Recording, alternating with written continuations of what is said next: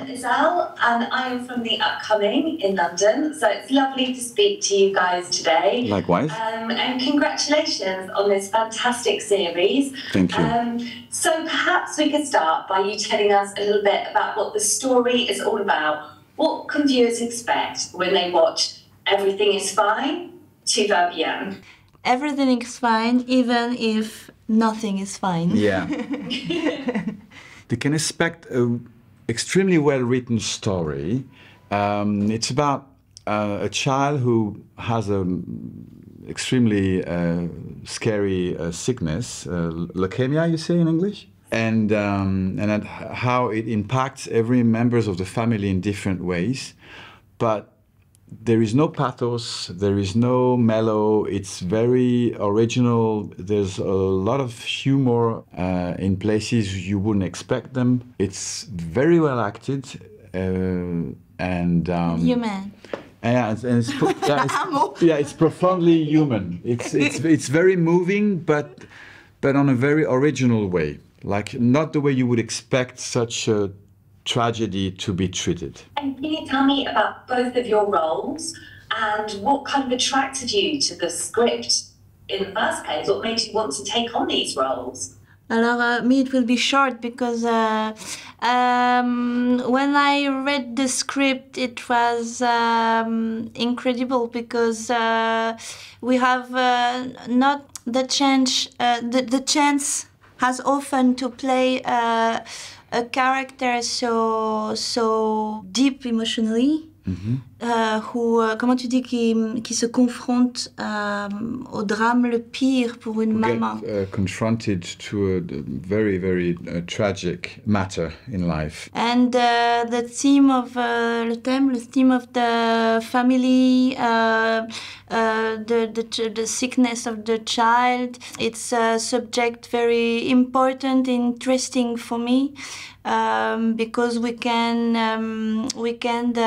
explore all the force and all the forces and vulnerability of the human, and with the fusional that there is a lot in families and melee. Mixed to the conflict. If there is a big tragedy in the center, all moved. It challenges all the established positions and situations in life and positions in the family. Everyone is confronted to his own solitude, and the relationships between each other, within each other, get challenged, and this series explore those challenges, those changes. C'est une douleur qui atteint profondément. Because that's the pain that notre moi personnel. That moves everyone in a very deep way. And I think that each people who live that, even the couple, even the parents who have a child sick, I heard that it was impossible for, even if there is love, even if there is the two souls who are in symbiosis, it's impossible to live the same in the same way, this deep tragedy. It's very different for each other, for each one of them. Even if you're a couple as a parent, when you go through such a tragedy or such a fear that your child could die at any time, even though your parents, sometimes it divides them, or they live through the fear in a very different way, which isolate them from each other. Then it's like different solitude, different people who love them. They want to live. They want to éprouver, to feel the things and to help each other and to live the tragedy together, to help each other. But it's impossible because it's like the life, all the life who are in parallel. Comment tu dis? Everybody is in levitation. Like every member of a family, even though they're going through one similar tragedy, each one of them has a very different way to go through such a challenge and such a pain. And this is very well studied in this series from our writer, Camille de Castelnau.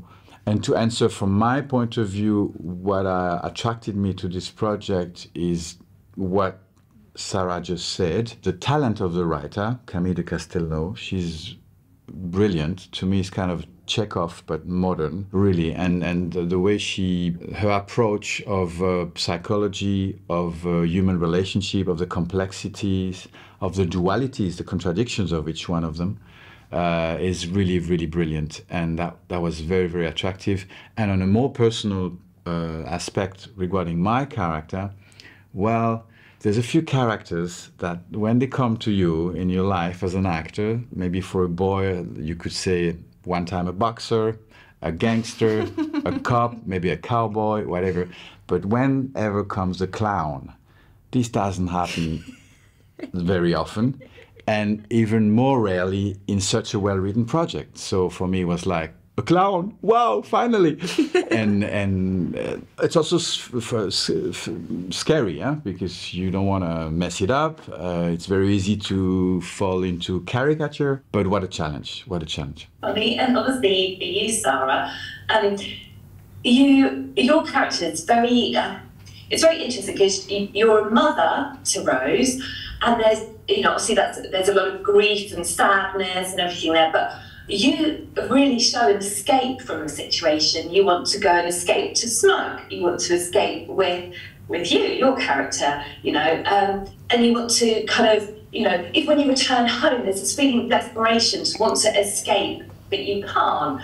And I think it's quite refreshing to see that kind of side of a mother's kind of grief, because we don't really see that. We normally would see you just focused on Rose, but we see you as a person too. So that feels really unique to the story, doesn't it? It's for that I love this character, because there is a world, the world inside her, and a world that we can't enter, but we can see what she lives, and this kind of character that they can in the tragedy she saved herself unconsciously. She started to be two Marion. There is the first one who is lived this tragedy, and with her character she tried to positive, and she tried to keep a serenity the most time she can, because she is in a family. Everything is explosive, and I think it's a girl who arrived after. And when you have a mother and a sister explosive, I think you learn since your childhood that to expect, to observe, to reflect differently that what you see, and it's the first part of Marion and her force for me. And after, the second Marion another side of her that's gonna she discovers along the way. The tragedy give birth to another Marion who is who needs oxygen. She needs that the life continues, because she falls. Otherwise. And it's like in Alabama Monroe. I don't know if you see the film. It's this kind of character that.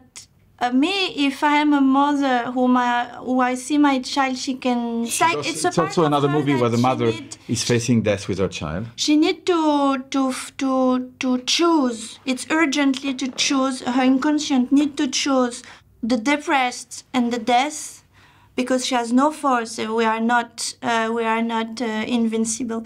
Or she needs to choose the life, and this a part of her tried to choose this good way to just pour tenir, tenir for stay alive, her to daughter, to survive the tragedy.